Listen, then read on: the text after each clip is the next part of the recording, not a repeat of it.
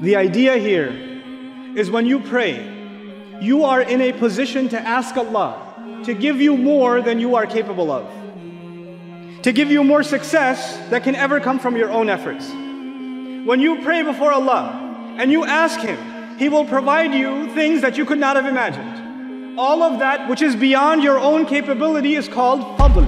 It's additional. It is above and beyond the expected. And so they pursue from Allah what cannot be expected. No political scientist expected it. No economist accepted it. No academic accepted it. They're asking Allah for a cure. The doctor has given up, but you can ask for Allah's fadl, and all of a sudden even the doctor can't explain where the cancer went.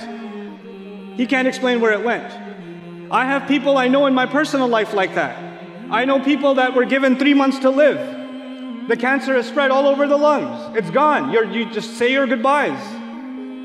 And homeboy goes to Umrah. And he just asks Allah, Ya Allah, if I get to live more, I'll just serve your deen. That's all I'll do. He told me himself, I'll just serve Islam if you let me live more. I know I'm only 23 years old, but I'm going to die in a couple of months if I don't have your fadl. Then he goes back for his follow-up appointment for the final round of chemo, and they can't find anything. His doctor can't find anything in the scans. Where did it go? What did you do? He said, I just prayed. That's all I did. He asked Allah for what? Fadl. يَبْتَغُونَ فَضْلًا مِنَ اللَّهِ. But when does the fadl of Allah come? When does Allah give you so much extra? How can He get rid of terminal cancer like that?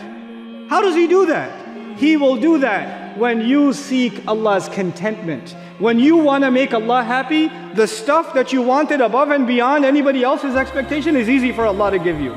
That's no big deal for Allah. You just need to seek to make Him happy.